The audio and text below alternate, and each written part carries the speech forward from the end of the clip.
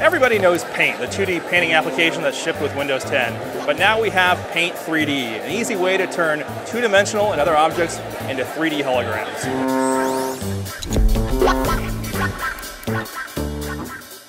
Working in 3D can be a little bit intimidating. All of a sudden you have to work in 3 dimensions, all of a sudden you have to worry about how things look from a different perspective. So with 3D Paint, what Microsoft has done is started off very simple.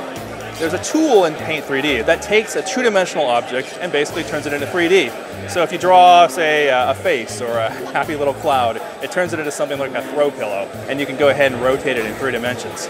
That's really interesting, but what Microsoft has also done is said, okay, look, not everybody's a digital artist.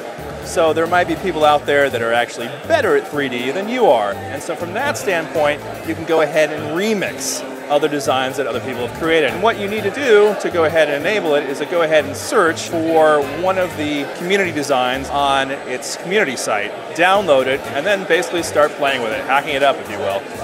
We took a taco truck, downloaded it, and turned it into something that was probably much worse than the original, the PC World 3D burrito truck.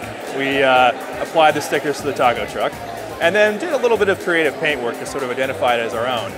Now when we're done, Microsoft also allows you to sort of upload that work to the community as well. You can go ahead and name it, you can go ahead and add a description, and publish it to the world at large.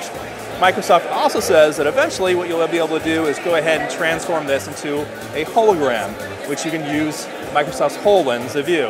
I'm not necessarily certain that Paint 3D is going to be a hit overnight, but over time, as more and more people become familiar with 3D, I think this is going to be a real winner.